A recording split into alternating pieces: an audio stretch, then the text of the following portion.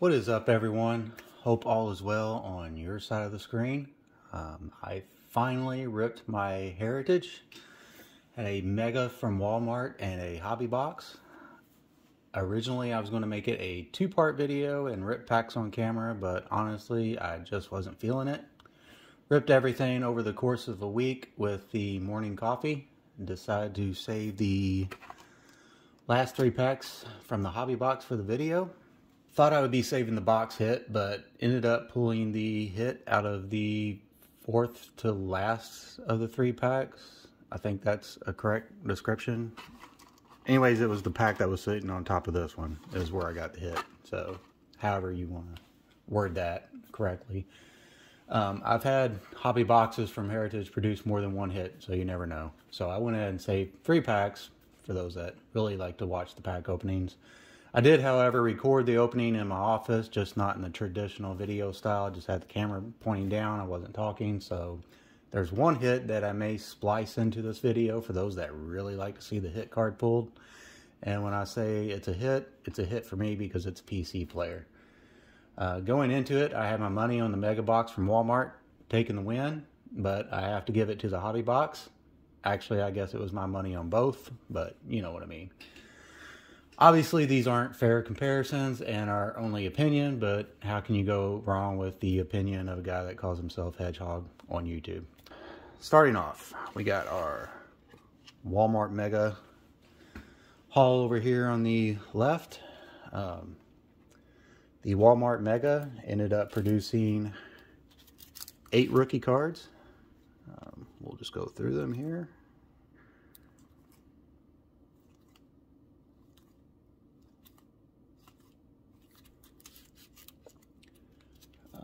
When I say rookie cards, I do not count the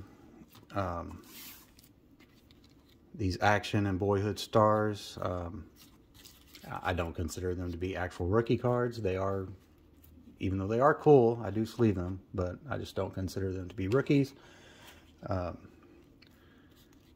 And with SPs, we pulled 5 SPs out of the Walmart.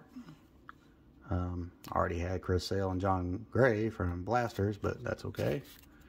Trade bait. Inserts. Inserts are super tough pulls in Heritage this year. With me anyway, especially the Clemente cards. That is going to be a tough set to build. It's 6 inserts if you count these lids. I don't hate the lids, but I don't really care for them either. It's not an insert set and I'm going to be building. So these are the inserts we got out of there. I really like these then and nows. And 1 Clemente out of the box. And then of course our 3 blue parallels, which is the reason you buy these in the first place. Obviously pulling a big name rookie or even a big star would make for better results, but honestly, no matter what I would have pulled out of here, I would have still chosen the hobby box as the winner. But man, these are super, super cool looking. And you can just stare at those all day. That would be a cool set to put together. Shout out to BD Kane, who really has some incredible sets he's working on. Kind of sets he's been working on for a long time, just because they're difficult, more difficult than those. But let's move on here. Our hobby box, don't even remember where I started on the Walmart. I guess it doesn't matter.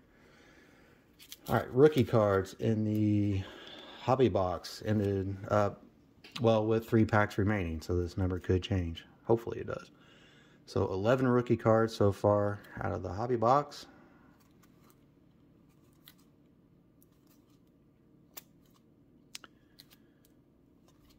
I do believe the Walmart Mega definitely produced the better rookie cards, that's for sure. So if you're looking for the rookie card stars, they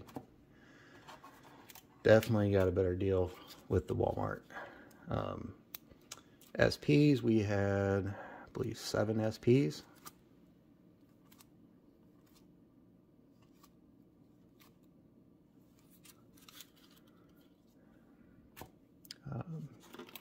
Inserts. There was 5 inserts. Already had the Atari one, but got 2 of the Clementes out of the hobby box, so that was pretty cool. And then of course you got the Boyhood stars here. Our guaranteed hit from the box was this Blake Snell patch.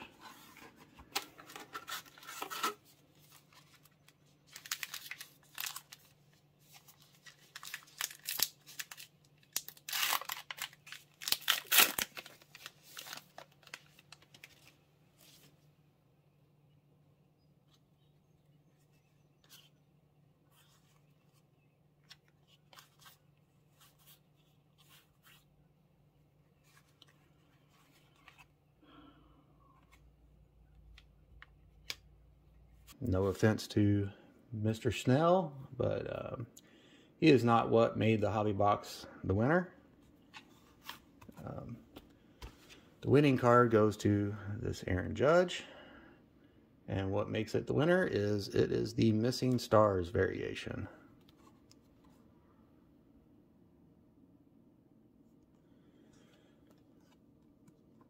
So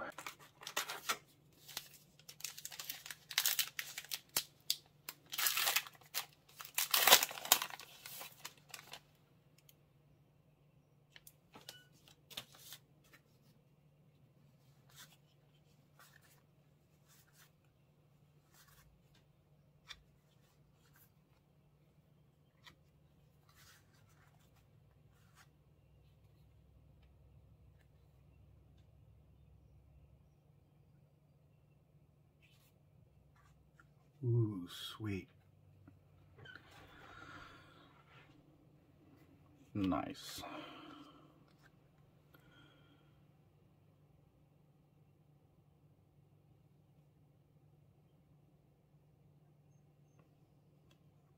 I believe there are 13 cards that have this variation, which is a tough pull anyhow. And to get a PC guide makes it even tougher. Guess it could have looked up the odds before I did the video. Would have been pretty cool information to have, I guess. But I didn't do that. So let's see here. We need to obviously open up the remaining 3 packs. We will set Judge up here while I hit the camera.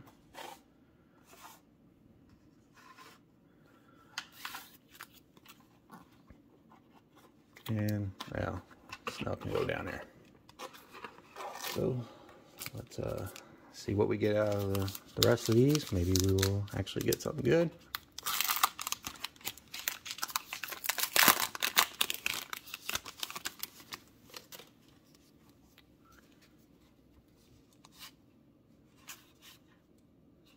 Did notice by putting the set together, these in-action cards come directly, numerically they come directly right after the base card in the set, so that's pretty cool. I assume they probably did that in the there's a decent rookie, and we got a Glaber at the end. So I'd assume the in-actions probably did the same thing in the original 72 set. People familiar with that set probably already know that information.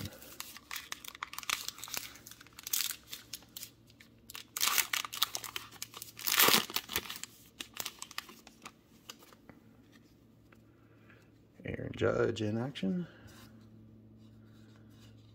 So yeah, the Aaron Judge is 122 in action, so this one should be 121, and it is 121. As if I didn't already explain that, but just so you have a visual. I got another rookie stars, and then and now. I do believe I have that one, but well, what are you gonna do? So we've already added 2 rookie cards and an insert to our count. And we got another short print, which is the Robinson Cano. And one thing I've noticed is you get these kind of lighter backs and then you get the darker backs, which they kind of had that same thing in 72. I'm debating on building a lighter back set and a darker back set.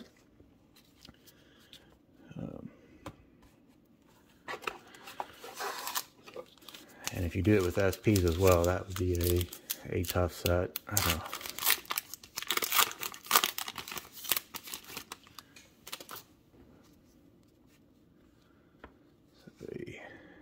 Chris Bubick, Aaron Nola, a lot of inactions in this one. So, not going to produce another hit, but still pulling some different rookies. And short prints. Still say the Walmart box probably produced the better rookies, but I am still super happy pulling the Aaron Judge Missing Stars card. So, you know, value-wise, if you are just looking to build the base set, not caring about a hit, I still think the mega boxes from Walmart would actually be the way to go. I didn't crunch any numbers to back that up, but again, it's an opinion from a guy named Hedgehog on YouTube, but you are watching him. So I do have one more mega, which I'll likely open, and I have some blasters. If anyone needs any base, I assure you I will probably have plenty. Any SP or insert duplicates will be up for grabs as well. As with 2020, I will likely throw common sense out the window and chase after a master set, but I will do this one much slower. That's pretty much it. Thanks for watching, and have a great day.